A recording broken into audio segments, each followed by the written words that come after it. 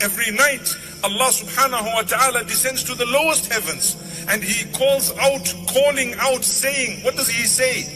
He says, who is there seeking forgiveness at a time when the third of the night remains? Who is there seeking forgiveness so I can forgive? Who is there repenting so I can accept? Who is there asking me any of their needs so that I can give?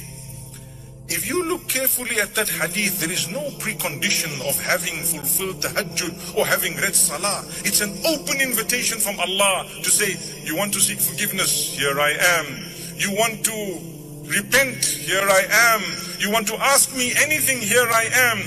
I know of people who set their clocks for the time of tahajjud, even if, subhanallah, they haven't fulfilled the tahajjud, but they will get up and call out to Allah, feeling the presence that, you know what, this call is from Allah, yaqeenan. There is no doubt that Allah is calling. Imagine when you get up and you can actually look at the time and say, wow, Allah is calling.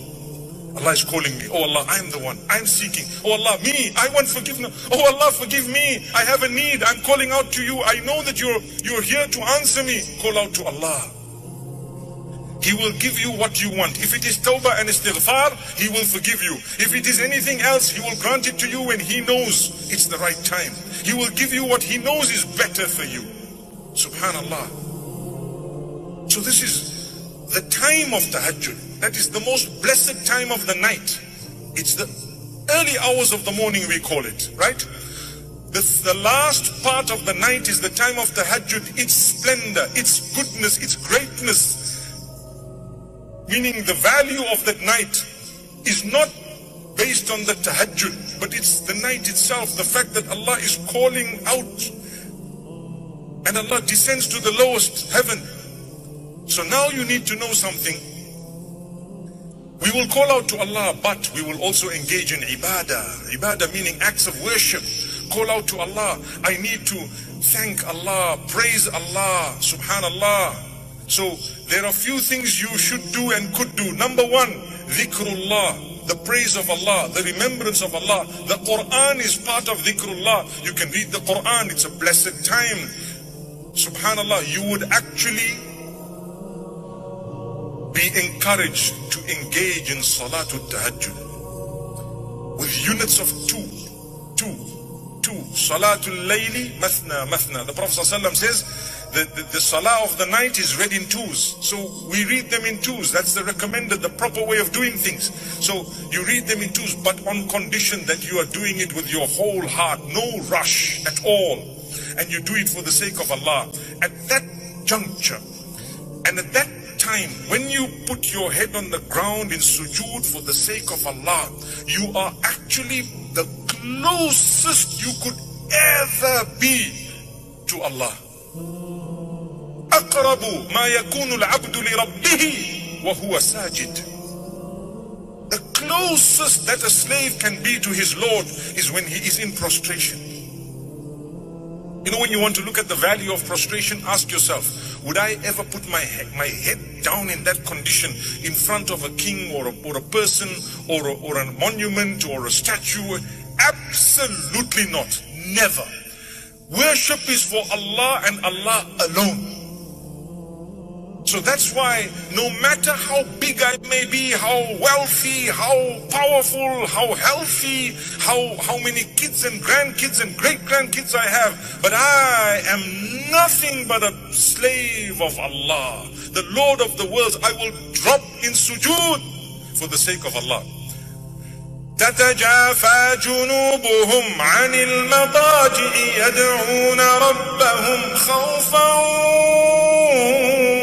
وطمعا. Surah Sajda speaks about those who forsake their beddings at night in order to worship Allah. Allah praises them and tells them, for you is Jannah.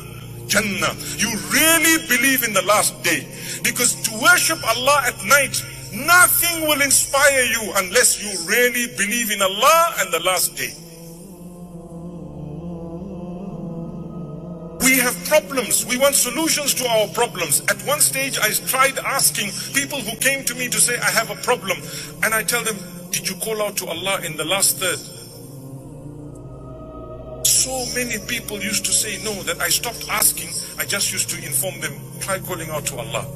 Imagine we're saying, try calling out to Allah. What try? You're supposed to start off by calling out to Allah. If you have a problem and you haven't made tahajjud, or you haven't called out to Allah at the time of tahajjud, and you are going to seek solution elsewhere, you've lost the plot. You've lost the plot. It's Allah. Allah has the solution to your problem. Allah has everything, and you haven't yet called out to Him, and you're coming to me and to others to help you to resolve a matter when Rabbul Izzati wal Jalal was not called out to. Where is your ibadah of the night? You need it. Subhanallah. May Allah guide us. So when we speak of Rasulullah sallallahu alaihi wasallam, I guarantee you, and I'm telling you, he did not need to call out every day and to make dua and istighfar. He was not a person who was sinful at all, but he did it so that we could follow that example. Here we are claiming to be the lovers of Muhammad sallallahu alaihi wasallam. How many of us have read Salatul Tahajjud in the last 30 days? 30 days gone by. You haven't even read Tahajjud. Brother says, I get up, but because I need a bath, I feel lazy. What? How could you say that? How could you do that? Subhanallah. When you were intimate with your spouse, it was nice. You enjoyed it, right? Remember, the bath is part of the package. Allahu Akbar. May Allah help us. It should be an honor. But I'm shy. People will hear the water at that time of the night. They know what happened at night. How can you say that for the sake of Allah? Teach your children and your family members there's nothing wrong. They need to know when they grow up that I will shower. So what if everyone in the house knows what happened? It was a sadaqah. Let it be. Allahu Akbar. We're shy of halal and we're not shy when it comes to haram.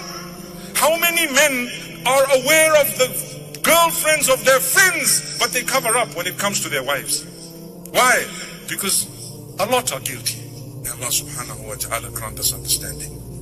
So to have that shower, I'm saying a shower, but we're talking of a ghusl, at that time of the night for the sake of Allah is an ibadah. Remember that. It's an act of worship.